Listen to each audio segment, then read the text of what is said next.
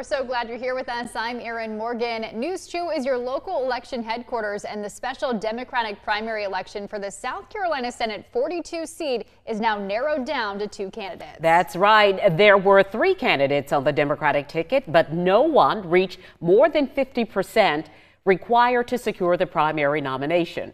News 2's Jordan Sayopa joins us in the studio with more information. And Jordan, tell us more about the upcoming runoff election in just about 2 weeks, right? Carolyn, that's right. State Representatives Wendell Gilliard and Dion Tedder are back on the campaign trail today, preparing for the runoff election in 2 weeks. Now, I spoke with the candidates to see how they plan to get the votes they need to be on the ballot in November. The race to the Democratic nomination for the South Carolina Senate 42 seat is not over yet. I'm elated first at the turnout because you well know they almost outspent us 10-1. We're excited.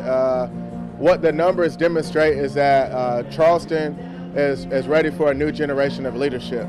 State Representatives Wendell Gilliard and Dion Tedder are competing in the runoff election on September 19th, following the unofficial results of the special primary election on Tuesday. Neither candidate reached the percentage of votes needed to be declared the winner. One candidate has to reach at least 50% plus one of the vote. According to the unofficial results, Representative Gilliard received nearly 47% of the votes. He also led the race among Charleston County voters. He says he will continue his grassroots approach to his campaign ahead of the runoff. You keep it real. You go to where the people are. You talk to people, and I've been doing that all my life, really. Nearly 39% of total votes went to Representative Tedder, who had a close lead in Dorchester County.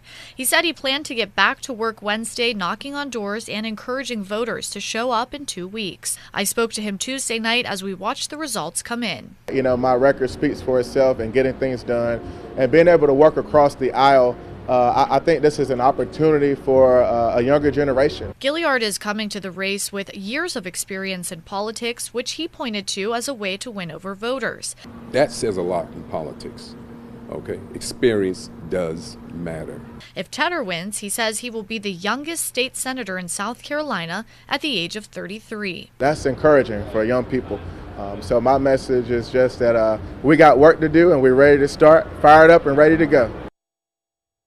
Representative Gilliard says if elected, he will focus on teacher retention, better wages and pension for state employees, and gun violence. Representative Tedder says he will fight for women's rights, public education, housing, and criminal justice reform. Both candidates are backing the hate crimes bill. Reporting live in the studio, I'm Jordan Sayopa. Count on 2.